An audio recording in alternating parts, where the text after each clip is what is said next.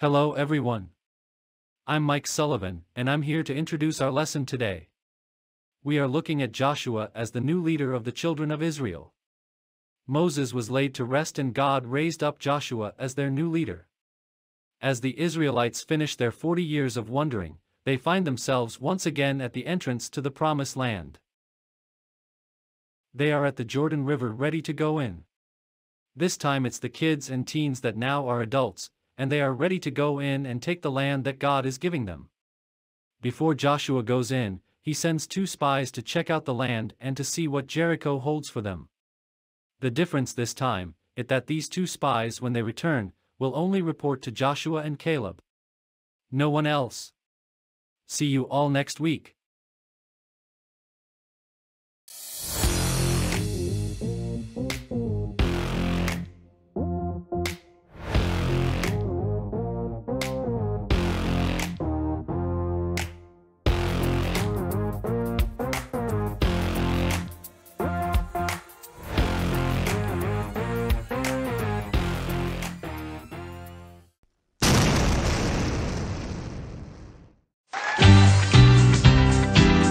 Okay, let's clap those hands.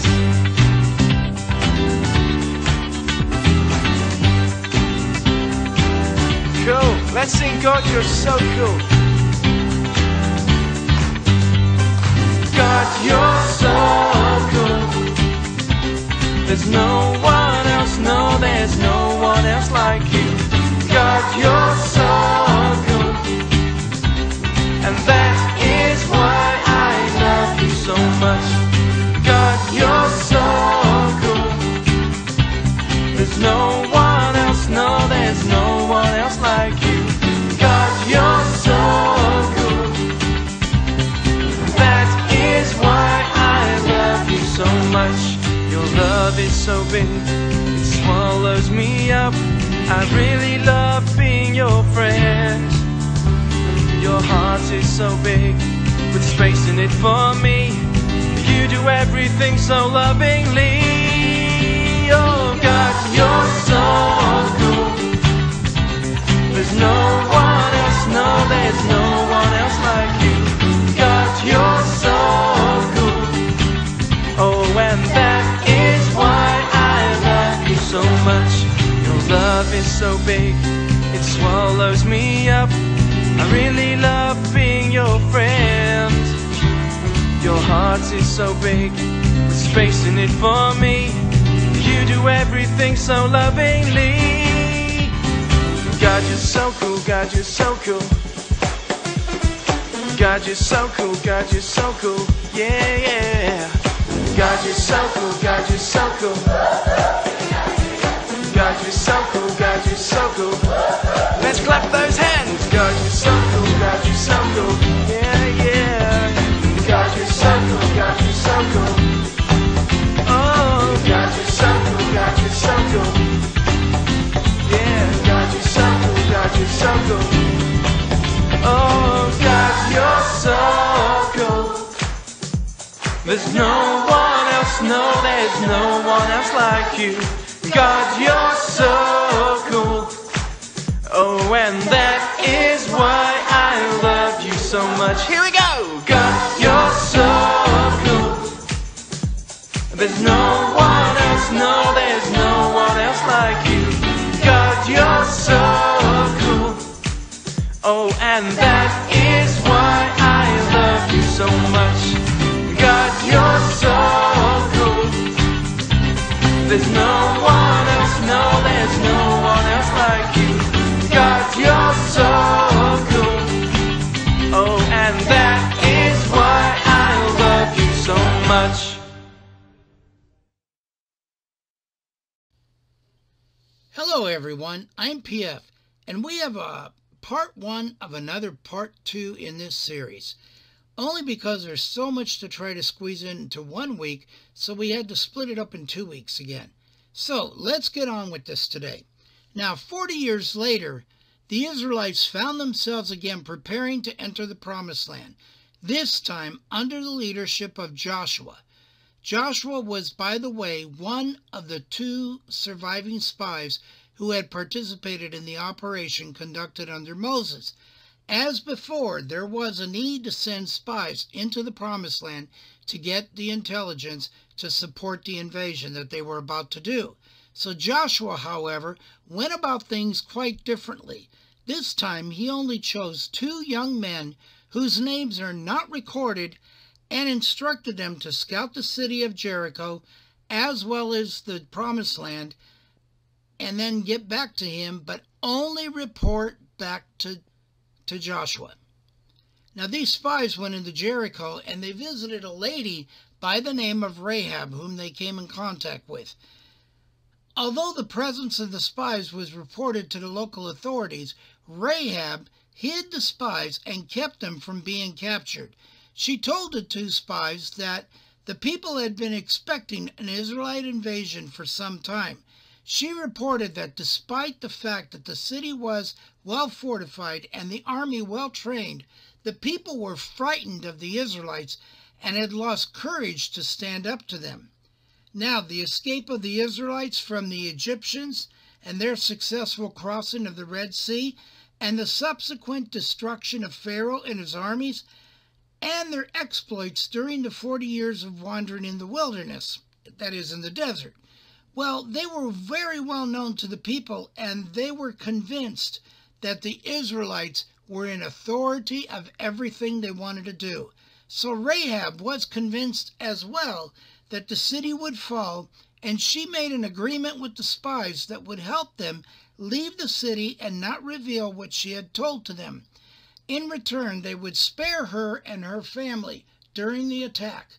The spies agreed with Rahab and helped in their successful escape.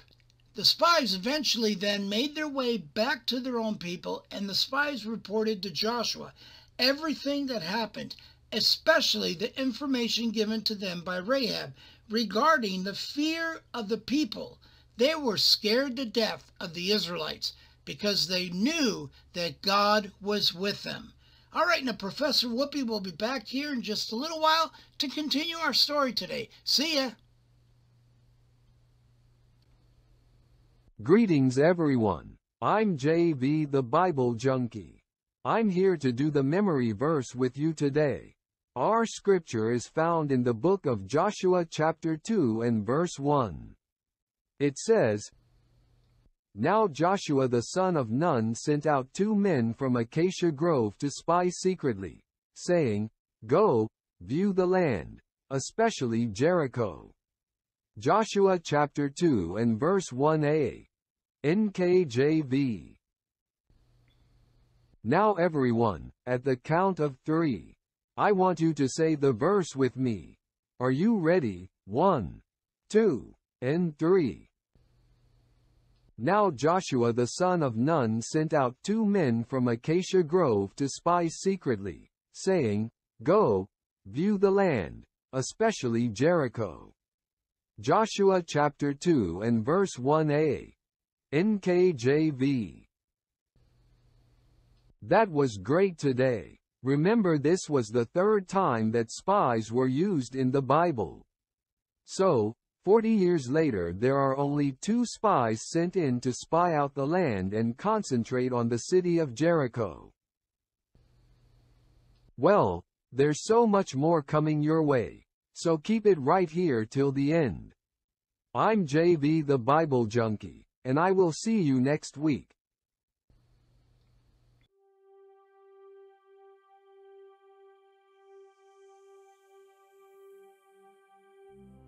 Hello everyone. I'm Ben James. I have an awesome object lesson I want to share with you today. It's about walking by faith and not by sight. God in His Word, the Bible, tells us that our walk in the Lord Jesus is a walk of faith, and not sight. Because many times we don't see what's ahead, but Jesus does, and He guides our steps if we choose to follow Him. What seems right to us can be a path that leads to trouble. Yet what seems foolish at times is Jesus' way of protecting us for the traps of the enemy. In this simple illustration I have 3 cups. Cup number 1. Cup number 2. And cup number 3.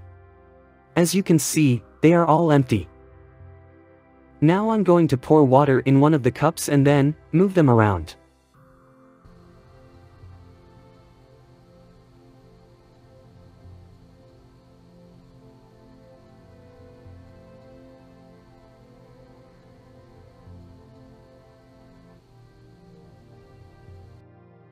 Now can you tell me which cup has the water? This one? No. Oh, I see the second one. Well, it's empty too. Now let's try again.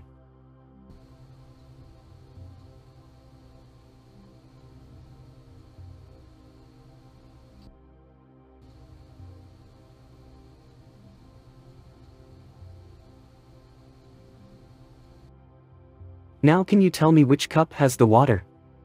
This one? No. Oh, I see the first one.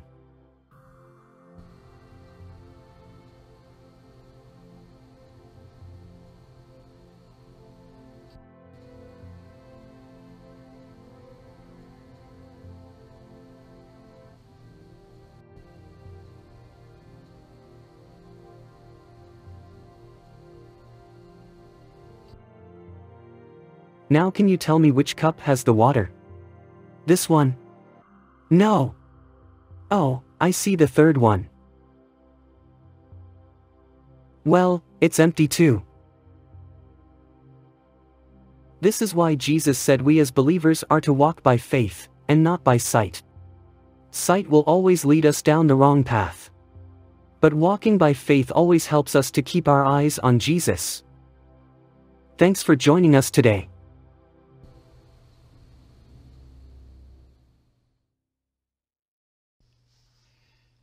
Hello everyone, I am Professor Whoopi, and I'm here to whoopie up a big one for you today. Wow, we are looking at Joshua 40 years later. They now, once again, are ready to go into the promised land. This time, Joshua sends 2 spies that went in. They returned, and they were only to speak directly to Joshua and no one else. Now, these spies were just normal men. They had no leadership positions, no decision-making for their tribes or nation. So, let's go to the book of Joshua, chapter 2, verses 22 through 24. It says, "When they left, they went into the hills and stayed there 3 days until the pursuers had searched all along the road and returned without finding them. Then the 2 men started back. They went down out of the hills, forded the river, and came to Joshua, son of Nun. They told him everything that happened to them.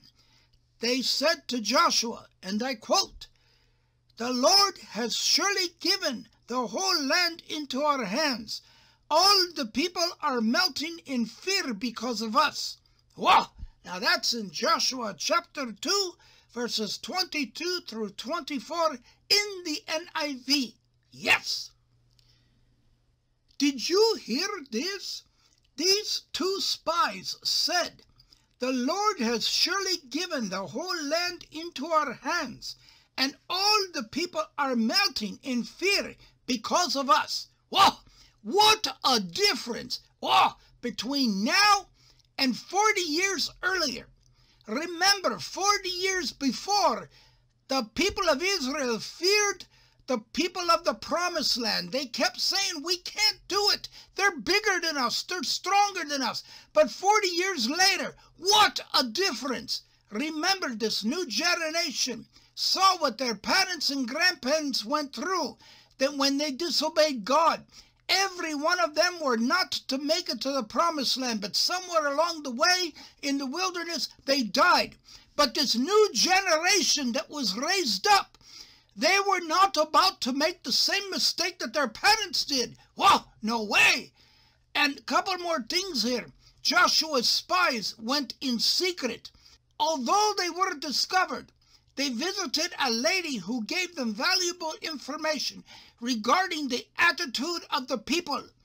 The spies did not interpret this information, but simply reported it to Joshua, what they had been told, and no moral judgment was made regarding the fact of Joshua's spies visiting this particular lady, nor is the information provided by her judged to be of questionable validity.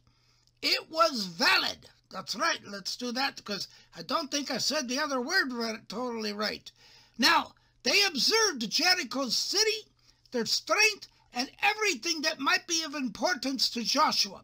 Well, it is time for me to go, and it's time for me to say, Auf Wiedersehen, arrivederci, hasta la vega, hula hula, oh, ho, ho. Last but not least, as always, arubabu. Oh yeah, that's right, ho, ho, ho. Don't ever forget that God, Jesus, and the Holy Spirit, and Professor Whoopi and friends, we love you and we want to see the best for you. Now, I'd have to go, but the rest of the team will be here to wrap everything up today, so don't run away. Bye-bye. Which way is this arrow pointing to? That's right, it's pointing to the right. And there's a reason the arrow is pointing to the right, and that's because today I want to encourage you to make right decisions, right choices, to do the right thing and go the right way, to follow the right path. Because it is important that we do what is right. Right? Right.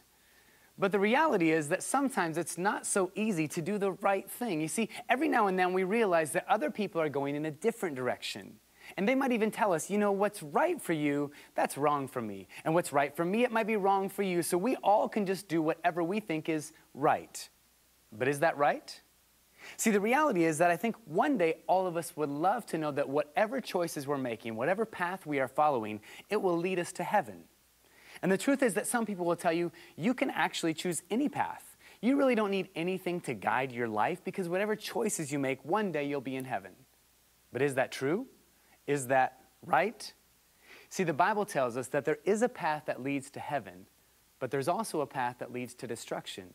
And the reality is that if we want to spend eternity in heaven, we need to do the right thing.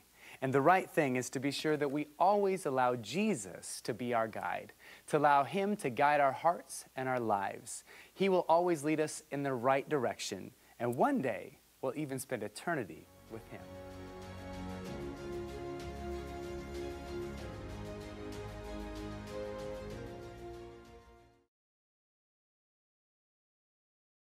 Greetings everyone. I'm Jenny with some final thoughts for today. As it was stated, there is definitely a major contrast between Moses sending the 12 spies in and Joshua only sending 2 spies. Remember that the 12 spies were the leader of their tribes, and they were well educated in making decisions both military and as the leaders of Israel. Moses gave his group a lot of responsibilities, while Joshua gave them only a few responsibilities to look for when spying out the land and Jericho. Also keep in mind that 2 were easier to get around possibly unnoticed versus having 12 spies going in a group. As it was already mentioned, the report from the 2 was that God has given us this because the people fear us. God was already making the way for Israel to take the land. See you next week.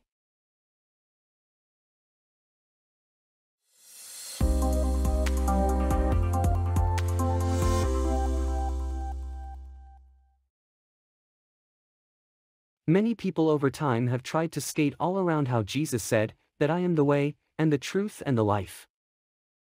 When you come to Jesus, all you have to do is believe and walk by faith. Yet mankind has always been trying to figure out how to get around this. In reality, you can't. Our walk in the Lord is a walk by faith, not sight. See what unfolds with our friends today. Class, remember that what we have gone over in class this last week will be on the test tomorrow. I'm reminded of a scene from one of the Indiana Jones movies. One of my all-time favorite scenes is in The Last Crusade, where Indy's quest for the Holy Grail takes on a much more serious tone as he must find it in hopes of saving his father, who has been fatally wounded. Of course, there are 3 tests he must pass in his quest. And the third one is the toughest. To reach the chamber that holds the Grail, Indy must cross a 30-foot cavern with no obvious way to get to the other side. Yes, he is Indiana Jones, but this feat seems impossible. Following the instructions from his father's diary, He must take a step of faith. There is no bridge, at least no visible one. So he must go against all of his rational and intellectual reasoning and step into the void. He says leap of faith with a shaky whisper and tentatively puts out his foot. After the first step, his foot lands on solid ground to his astonishment. A bridge did exist after all, but its rocky texture matched the facing wall of the cavern so perfectly that it was invisible from his perspective. This is just a movie scene, but in reality, this is the same way we must learn to walk with God at the controls of our life. In other words, what does we walk by faith and not by sight mean? People of God, there is a choice we have to make, and according to 2 Corinthians chapter 5 and verse 7, that reads, "For we walk by faith and not by sight," which means we don't live by sight. Our sight can be deceptive if we do not rely on God. This means that we have a relationship with Jesus Christ who is in heaven and He is our salvation. When He's in our spiritual heart, then we learn to walk by faith. We may not see God, but He's right there with you every step of the way. All we have to do is step out in simple faith. Take the leap, step out and see what God can do in our life. See you tomorrow, class. Hey Sam, I got a great idea. Yay, what is it?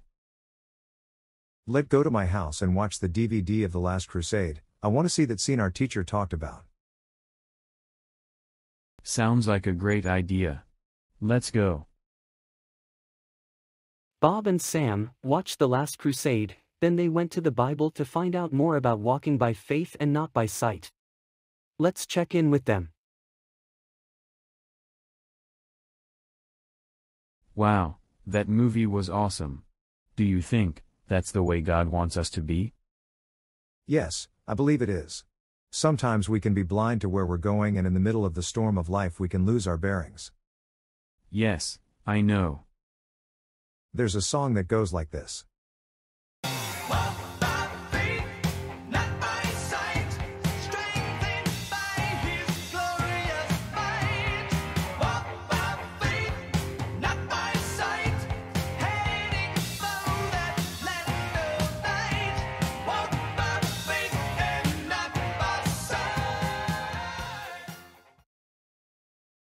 I know that song, it's one of Petra's on the CD. Petra means rock.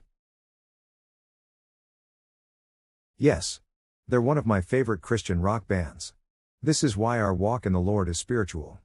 By faith one day we will see Jesus and God. Awesome. There it is. It's simple, just walking by faith, believing what God's Word tells us and experiencing the touch of Jesus in our daily life. Sight tends to cloud us at times. But faith will always lead us in the right direction, toward Jesus.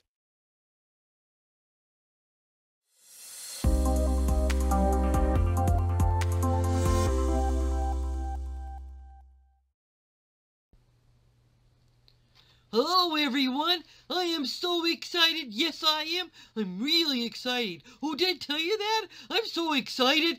Oh yes, I guess I did. Alright, here we go. I'm so excited. I couldn't help myself. That must have been the feelings that these two spies had when they came back to report to Joshua. Remember what Professor Whoopi read in the Bible? The Lord has surely given us the whole land into our hands. All the people are melting in fear because of us. Wow! Is that what it's meant to walk by faith and not by sight? Well, I guess that 40 years of wandering in the wilderness would make you re-examine everything. If God is real and He delivered your parents and grandparents out of Egypt and the Red Sea and provided food and water and everything that God did for them during the 40 years, then it really is time to continue to totally depend on God and walk by faith, not by sight. Plus, the group Petra is one of my many Christian bands that PF listens to while he's working on our Bible stories. Well, anyway, I'm glad I got to be with you today. I'll see you next week. Oh, and by the way, I am really excited.